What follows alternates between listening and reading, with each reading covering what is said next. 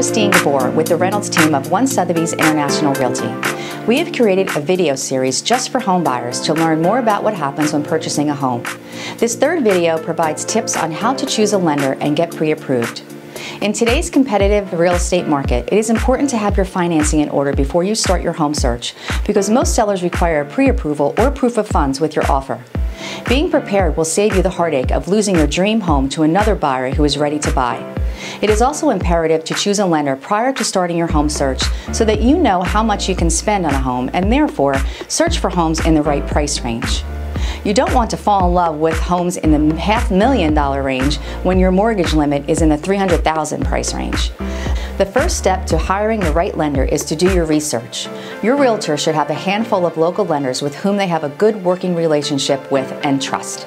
Take your realtor's recommendations and have a conversation with more than one lender. Not only is it important to compare terms and interest rates, but also their local market expertise. A reliable local lender with a great reputation for closing loans on a timely basis could be the difference between landing the house or not. In a situation where there are several offers on the table, some sellers and real estate agents may not even consider offers from national banks or online lenders because of previous bad experiences. Working with a competent local lender who has the knowledge and experience to make the loan process smooth is a huge advantage to all parties involved in the home sale.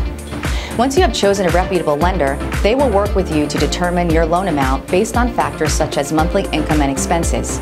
You will then receive a pre-approval letter, which is your pre-qualification for a mortgage of a certain value range. Now you can start home shopping. We hope these tips help guide you when hiring a realtor to buy a home. If you have any questions or are considering selling your home, contact our team. Our information is below.